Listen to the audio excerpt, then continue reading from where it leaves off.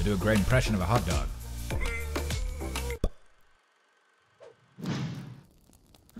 Go on, Charlie.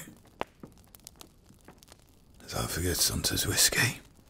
Arthur wants you to do it this year, Tommy. Not doing it. He's been Santa every year. Not doing it.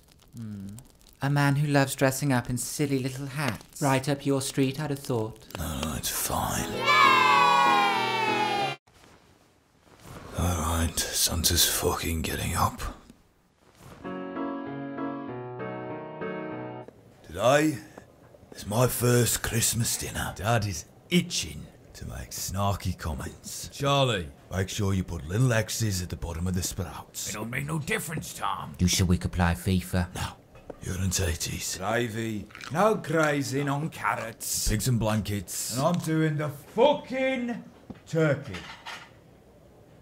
And Charlie. It does make a difference. It makes them fluffier. When fluffiness so important to you, Tom?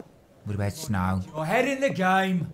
What? No, Grandma doesn't want another fucking white Christmas. Alright. Those parsnips smell good. Right. Fuck off, Dad.